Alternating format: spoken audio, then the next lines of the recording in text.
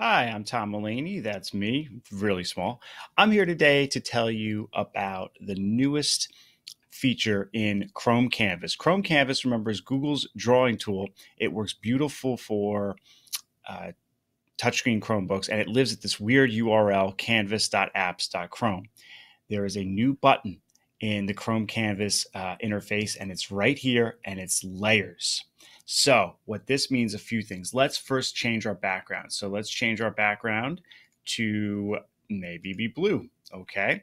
And let's start, now that we've done that, start drawing something. So I will take this and I will start drawing.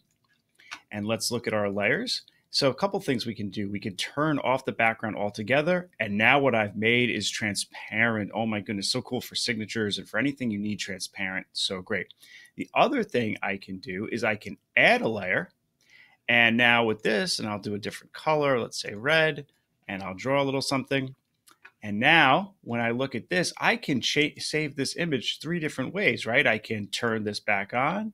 It's more than three actually, as we do the combinations. I could turn this off. I could turn that off. I could turn that on.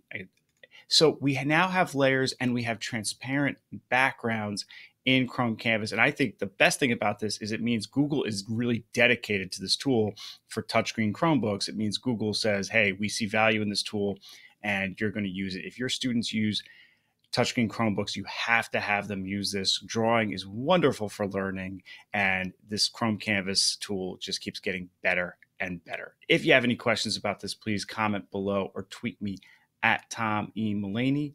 Please like, share, and subscribe. Thank you so much for watching.